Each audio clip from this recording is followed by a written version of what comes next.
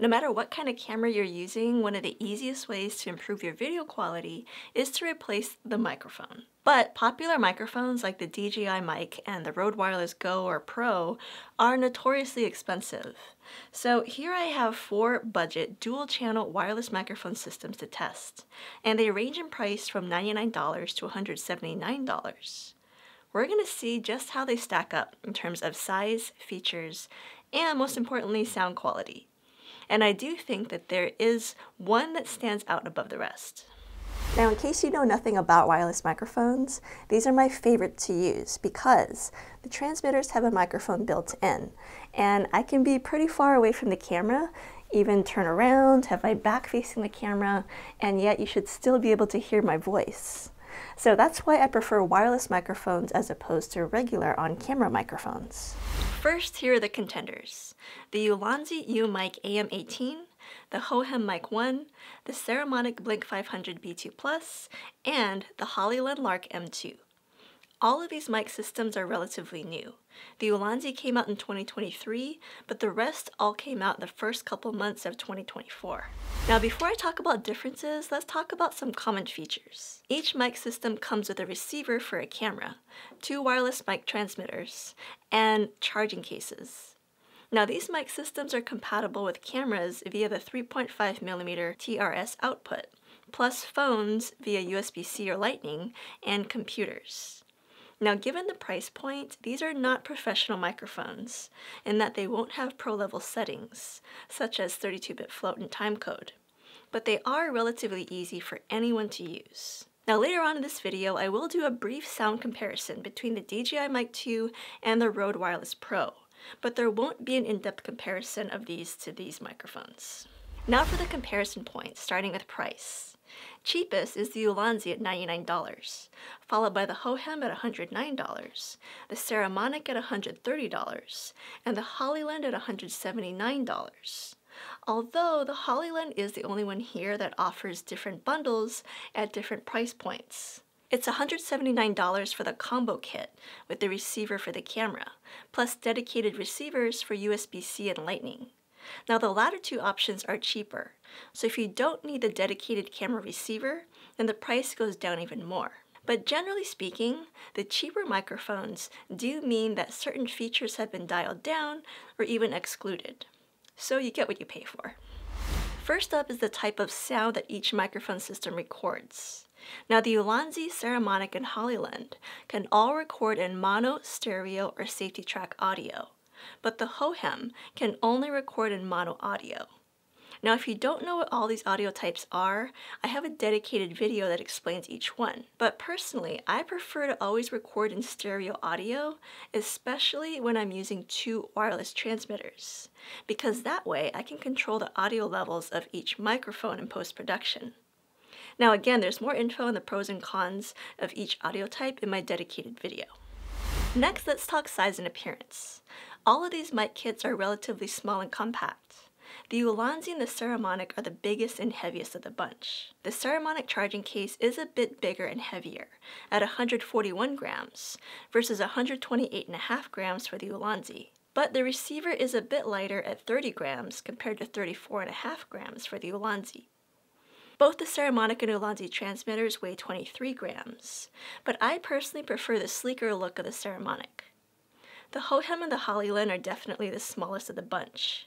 The charging case of the Hohem is by far the lightest, coming in at 76 grams compared to 111 grams for the Hollyland. And the Hohem receiver weighs just 5 grams compared to 14.8 grams for the Hollyland.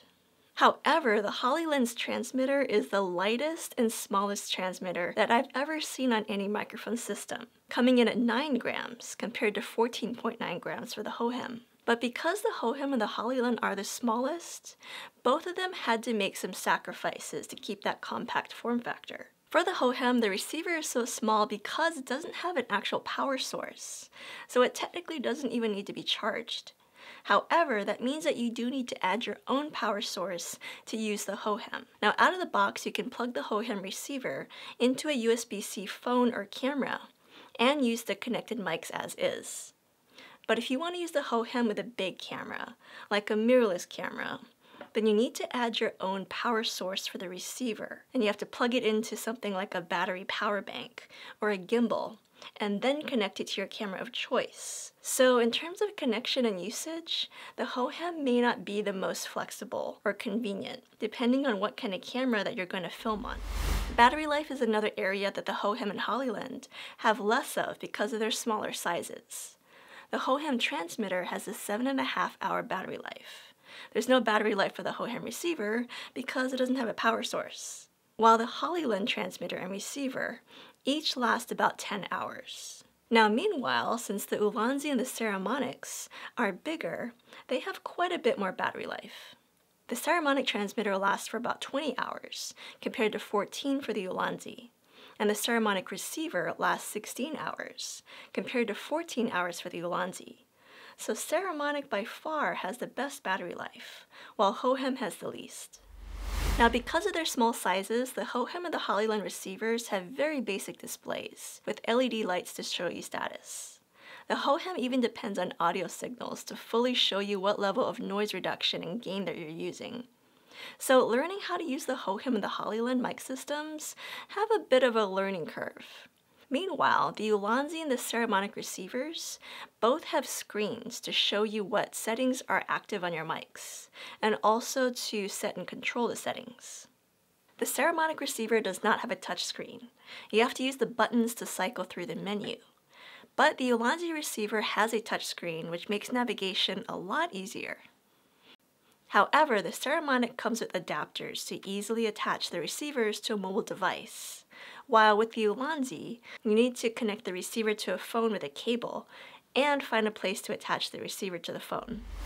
All of these mic kits come with 2 transmitters, each with built-in microphones. The Ulanzi, Saramonic, and Hohem transmitters all have clips to easily attach to a shirt collar, and all of them except for the Ulanzi have a magnet for more discreet attachment. The Hollyland transmitter does come with both a magnet and clip attachments, but they are loose and they must be attached separately. It even comes with a necklace with a magnetic mount.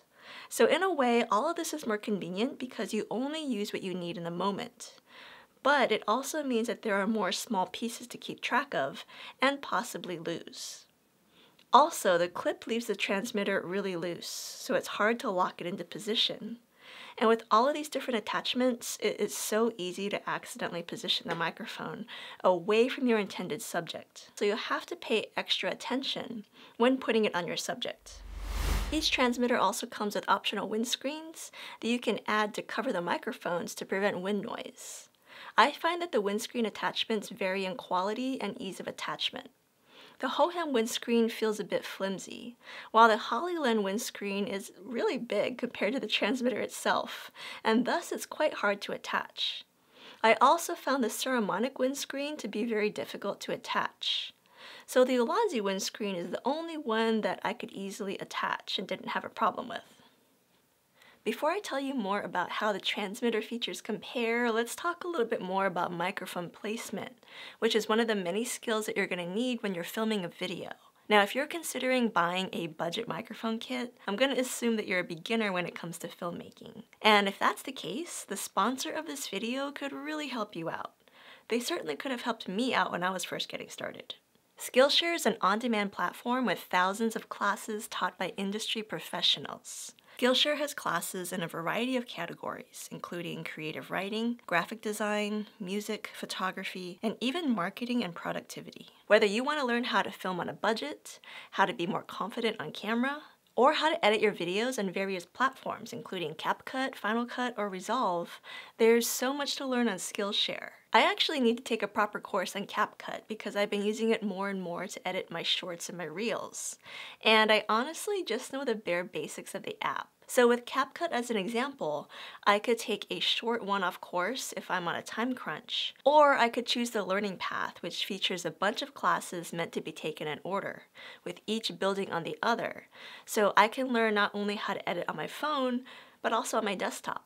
Wait, CapCut has a desktop app? I actually didn't even know that. So apparently I really do need to take this class. So if you guys want to try out Skillshare for yourself, I'll see you there.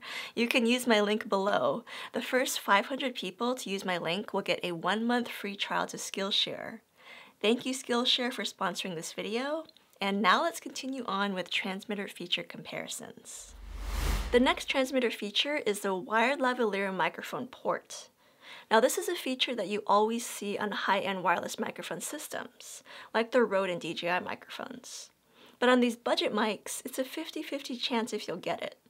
The Ulanzi and the Hohem mics each have wired lavalier mic inputs, while the Saramonic and the Hollyland do not. Now not everyone needs this feature. It actually costs a bit more money because you'll have to buy your own wired lav mic to use it. But it can be nice for enhancing the audio quality and also appearing more discreet. Because if you attach a wired lavalier microphone to your subject, it is way less noticeable than clipping on the entire transmitter. Speaking of appearance, that's one more thing worth mentioning. Because the Ulanzi is so large, it's not exactly the best looking transmitter, especially with this touch of silver that draws more attention to it. Now the Saramonic and the Hohem transmitters are much more discreet, but the Hollyland is by far the least noticeable. Not only is it exceptionally small, but it also comes with stickers, so you can cover up the front logo. I don't know of any other wireless mic systems that include custom stickers to do that. Let's also talk about onboard recording, which lets you use the transmitter as a standalone voice recorder, or to create backup audio. Now, like the wired lavalier microphone port, this is a feature that comes with almost all high-end wireless mic systems, but it's 50-50 on budget mic systems. The Saramonic and the Hollyland do not have onboard recording, but the Hohem and the Ulanzi do. On the Hohem, it's a feature that you'll only get if you insert your own micro SD card into the transmitter. Now this ability to add your own memory card is actually a unique feature in itself that I have not seen on any other wireless microphone systems. But it would be a welcome addition because this way you can control how much storage is available on your transmitter. On the Ulanzi, on the other hand, you get 8 GB of onboard storage built into the transmitter, which is a good amount, especially considering that the Ulanzi is just $99. The final transmitter feature that I'll mention is the ability to use it as a remote control to trigger the shutter on a camera. Now only 2 microphone systems can do this, the Hohem and the Hollyland, and it is limited to working with smartphones only, but it's a super useful feature that can save you some money, because that way you won't have to buy a remote shutter for your camera. Now before we move on to battery life and sound quality, let's talk transmission distance, or how far away the wireless transmitters can be from the receiver/camera. The cheaper microphones are more limited. Both the Ulanzi and Hohem have a maximum transmission distance of 100 meters, line of sight. The Saramonic adds a bit more, capping out at 150 meters. While the Hollyland doubles the Saramonic at 300 meters. This actually puts it ahead of the Rode Wireless Pro and the DJI Mic 2, which is pretty ridiculous for such a tiny microphone system. Alright, let's get to the sound quality. Now to really hear the differences, you'll want to listen to this with a pair of high quality headphones. All of these audio samples are straight out of the camera, unedited. So let's do a sound test, starting with a baseline test of this camera, the built-in microphones. This is the DJI Pocket 3. We are an arm's length away from the camera, and this is what it sounds like. Next up, we're testing out the DJI Mic 2 transmitter, so using the built-in microphone on this transmitter. No low-cut filter, no noise cancellation. This is what it sounds like. Now this is an audio test of the Rode Wireless Pro using the built-in microphone on the transmitter. There's no low-cut filter. There's also no noise cancellation that's even available on this microphone, so we won't be testing that feature out. This is what it sounds like coming straight out of this transmitter. This is a sound test of the Ulanzi microphone. So we're using the built-in microphone on the transmitter along with that furry windscreen. There is also no noise reduction, I believe. If there is, I'm not able to turn it on or off. But one complaint I do have about this microphone so far, which I'll go into more detail about, is that I cannot do the firmware update for it because I have a Mac computer, and apparently that's not available right now. So that is one downside to the Ulanzi. Next up, we're testing out the built-in microphone on the Hollyland Lark M2 transmitter, again with the furry windscreen attached, but no low-cut filter, no noise cancellation. This is what it sounds like directly out of the microphone transmitter. This is a sound test with the Hohem Mic-01 using the built-in microphone on the transmitter. We have no noise cancellation enabled, but there are actually two different levels that we can activate for noise cancellation. So we will test them out later, but this is what it sounds like directly out of the transmitter with no extra effects on the sound. This is a sound test of the Saramonic microphone using the built-in microphone on the transmitter along with the windscreen. There is no low-cut filter, no noise cancellation. This is what it sounds like directly coming out of the transmitter microphone. Alright, analysis time. Now, I'm no audio expert, but to my untrained ears, the Rode has the richest sound quality, followed by the DJI Mic 2. Now, besides some pro-level features, it really is the audio quality that you're paying for in these more expensive microphone systems. But as far as the budget microphones, I really like the audio quality of the Hollyland. I thought it sounded richer than that of the Saramonic, but the Saramonic audio quality definitely comes in second for me. In my opinion, the Ulanzi microphone did a decent job, but I do hear a lot of background noise, so the voice isolation isn't as good. Plus, the audio quality just lacks some richness compared to the Saramonic and the Hollyland. Finally, the Hohem came in last for me. It just wasn't the greatest. Now, all of these microphones, except for Ulanzi, have optional noise reduction that you can activate by pressing a button on the transmitter. Let's take a listen. Alright, another sound test with the DJI Pocket 3 only using the internal microphones. We want to do a noise reduction test now with all these microphones. So this is the baseline test. Now this is a sound test with the DJI Mic 2 transmitter. We have noise reduction turned off right now, but I will go ahead and turn it on so you can hear the difference. So now with noise reduction turned on the DJI Mic 2, fire truck going by. That is pretty noisy, so I'd love to hear how effective that noise reduction is. And yeah, that's what it sounds like. Next up, we're testing the Rode Wireless Pro. So the Rode Wireless Pro does not have a noise reduction setting, so this is as good as we're going to get recording directly to the microphone or to the camera. But if we go into our video editing software, we can actually add noise reduction of our own in post-production. So that's an option with the Rode if you do want the noise reduction applied to your sound.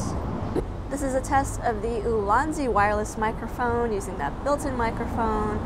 Again, I don't believe that there's noise reduction because I'm not able to do the firmware update on this mic, but this is what it sounds like in a rather noisy environment. And like the Rode, you can actually add your own noise reduction in post if you really want to. This is a sound test with the Hohem Mic-01. There is no noise reduction. We're filming straight out of camera in a rather noisy environment, but I will go ahead and start adding different levels of noise reduction. So this is the Hohem with normal noise reduction applied. This is what it sounds like straight out of the camera. And we will also add the stronger form of noise reduction next. So this is the strongest form of noise reduction on the Hohem. This is what it sounds like recording using the built-in microphone on the transmitter. This is a sound test with the Hollyland Lark M2 using the built-in microphone as well as the windscreen. We have no noise reduction applied, but I will go ahead and add it.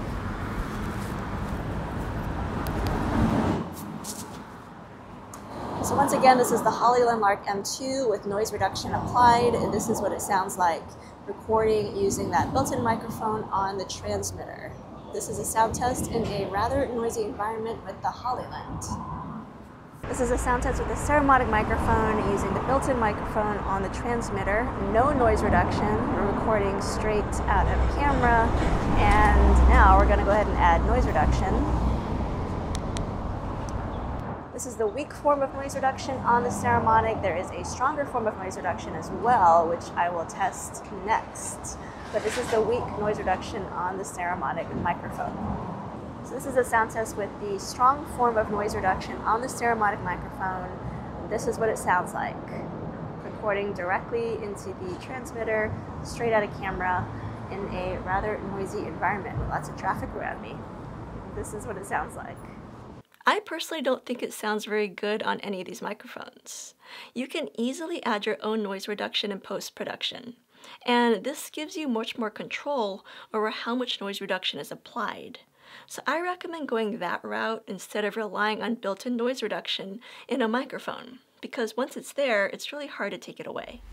Now, after taking into account price, size, features, and sound quality, let's draw some conclusions about the best budget wireless microphone system. If you want the absolute best sound quality, I would go for the Hollyland, or possibly even the Saramonic, if you need more features like an OLED display on the receiver and a physical clip on the transmitter. But if you want a ton of pro-level features, and you don't mind sacrificing some sound quality, then the Ulanzi U-Mic wins by a long shot. It's the only microphone system here that has built-in onboard recording without having to add your own media storage. And it lets you plug in your own wired lavalier microphone. Those are two features that you won't get on the Hollyland or the Saramonic. But these are my thoughts and conclusions. You guys let me know what you think in the comments below. If you agree with my assessments, or if you think another one of these microphones is better, or if there's another budget microphone that I haven't talked about that you think is better. Let me know in the comments. Thanks for watching, and I'll see you in the next video.